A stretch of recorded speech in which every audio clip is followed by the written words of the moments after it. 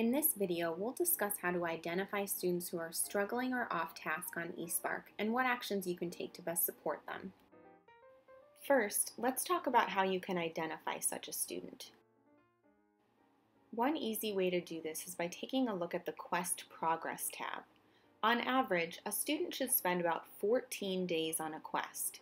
I see a couple of students here who have been working on their quest for way longer than that. The next thing that is helpful to look at is the post-quiz score column. Remember, a student needs to score an 80% or higher on his or her quest for it to be considered mastered. If the student's score is well below this, it could be a sign that the student is struggling and you may need to intervene. So you know who is struggling. Now what? Well, there are a couple different ways you can intervene depending on the situation. Let's talk through what those are. First, you may find that the content that a student is working on is either too hard or too easy.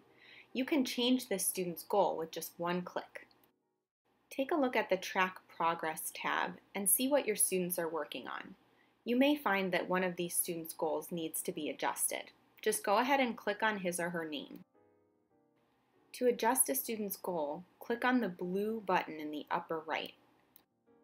A modal will pop up where you can move the student up or down a grade level in that same domain, or you can click Other to select a new domain. Next, you can send assignments to your students.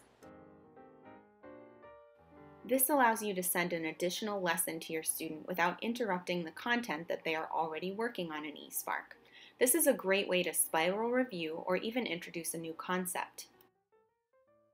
To do this, click on the Assignments tab and select Create. From there, you'll be able to search by keyword or filter the grade level and subject on the right-hand side.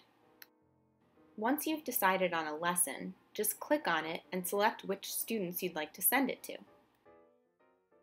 Students' quests will not be interrupted. They'll just see an additional green box pop up when they log into eSpark. As a reminder, you will need to direct them to this box when you'd like them to work on their assignment.